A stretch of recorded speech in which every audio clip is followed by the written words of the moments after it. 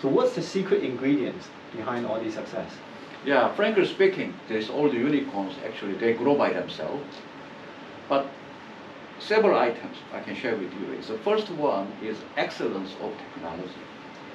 It's very important starting point. So that's really interesting background. So you've been in the few different countries, working on different projects and at different stage, setting up business or teaching or doing research, looking at projects. So now you're at Hong Kong UST, and with your knowledge here, yeah, I know you are with the knowledge transfer activities, and as the AVP of the center, what do you want to bring to the map in Hong Kong? Sure.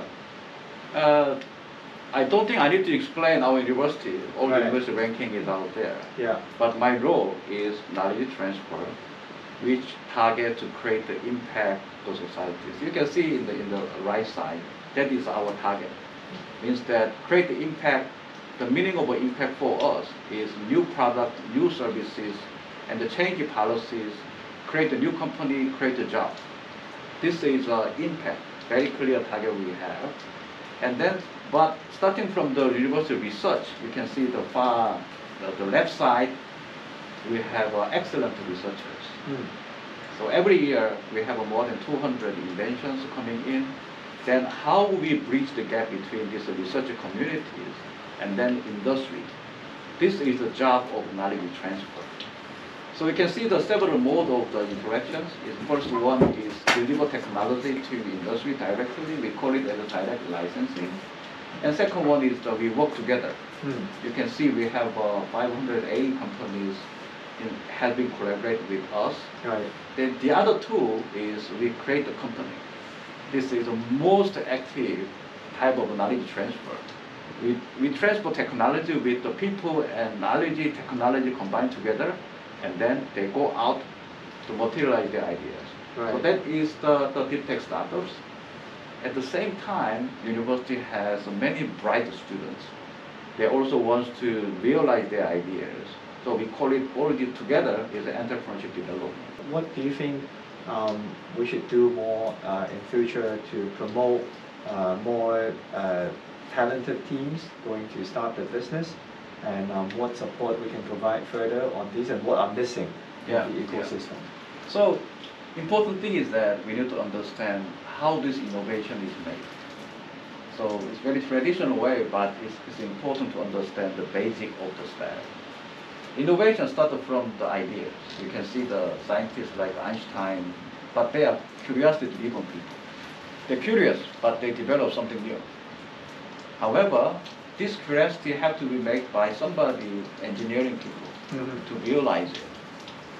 And then business people pick up business opportunities, and they put the money, and they manufacture, and eventually it reach out to the customers.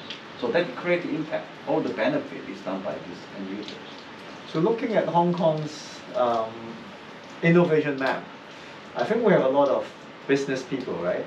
Yes. Do you think we need to have more curious people? You mentioned asking the question, bringing out the doing the research, and also the engineering people that actually build the things up. Do you think we have enough depth in that side? The key benefit we have is we have a very strong universities here. So that means that we have a curiosity-driven people.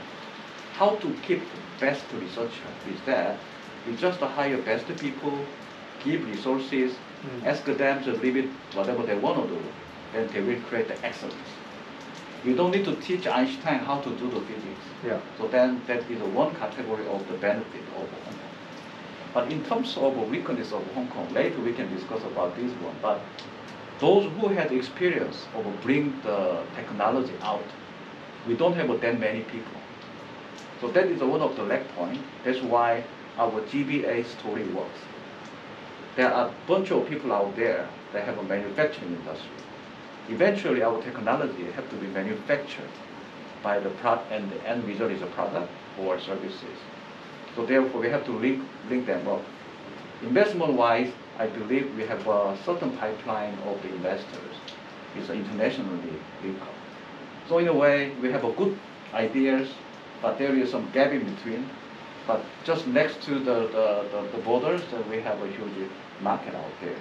So that's why we have some benefit, challenges, and the opportunities we have. Right. So linking up with the GBA is one big opportunity, and that's how we see many unicorns has been built by the Hong Kong UST here and the team, the alumni network, and counting a big chunk of the successful innovations from Hong Kong.